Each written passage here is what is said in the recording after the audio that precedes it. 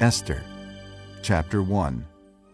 This is what happened during the time of Xerxes, the Xerxes who ruled over 127 provinces, stretching from India to Cush.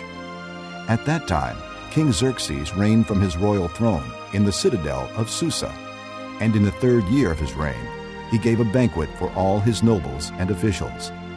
The military leaders of Persia and Media, the princes, and the nobles of the provinces were present. For a full 180 days he displayed the vast wealth of his kingdom and the splendor and glory of his majesty. When these days were over, the king gave a banquet lasting 7 days in the enclosed garden of the king's palace for all the people from the least to the greatest who were in the citadel of Susa.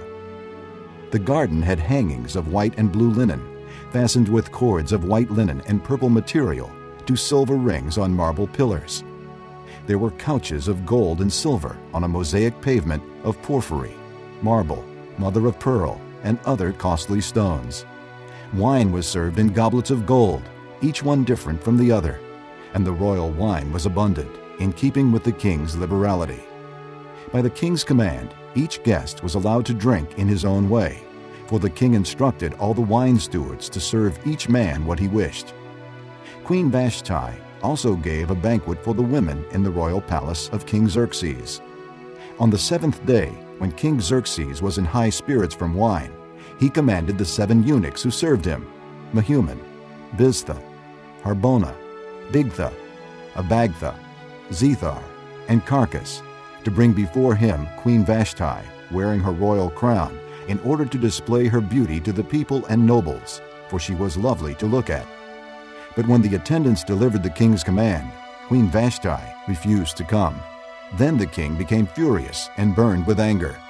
Since it was customary for the king to consult experts in matters of law and justice, he spoke with the wise men who understood the times and were closest to the king: Karshena, Shethar, Admatha, Tarshish, Meres, Marsena, and Memucan, the 7 nobles of Persia and Media, who had special access to the king and were highest in the kingdom. According to law, what must be done to Queen Vashti?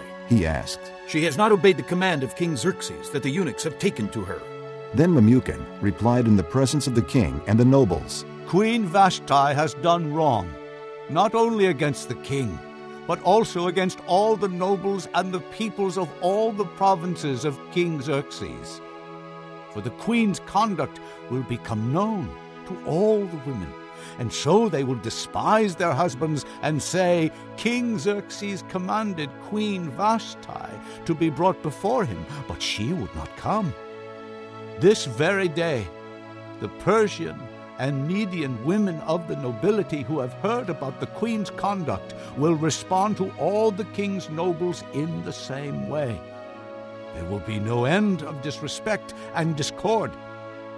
Therefore, if it pleases the king, let him issue a royal decree, and let it be written in the laws of Persia and Media, which cannot be repealed, that Vashti is never again to enter the presence of King Xerxes. Also, let the king give her royal position to someone else who is better than she. Then, when the king's edict is proclaimed throughout all his vast realm, all the women will respect their husbands, from the least to the greatest. The king and his nobles were pleased with this advice, so the king did as Memucan proposed. He sent dispatches to all parts of the kingdom, to each province in its own script, and to each people in its own language, proclaiming in each people's tongue that every man should be ruler over his own household.